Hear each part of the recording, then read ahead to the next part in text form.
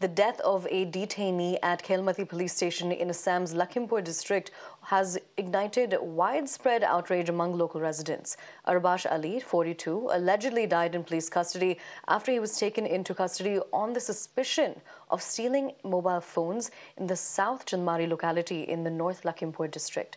2 policemen have also been suspended and an inquiry has been initiated into the alleged death. Now, according to the police, he was running a mobile phone theft racket in the area. Police also said that Ali fell ill after he was brought to the Khelmati police outpost and then passed away.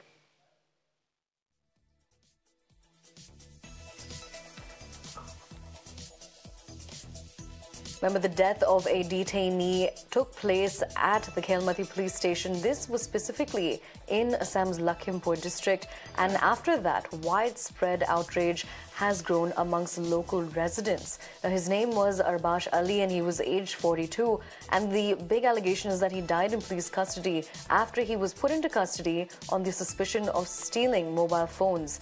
Now, 2 policemen have been suspended. That's the action that we know has been taken so far. An inquiry has also been initiated into the alleged death in custody. And it's also important to point out that according to the police, he was running a mobile phone theft racket in the area.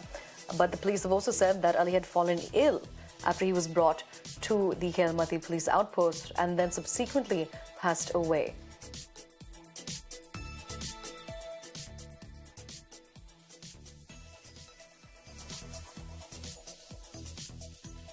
Now, shifting focus.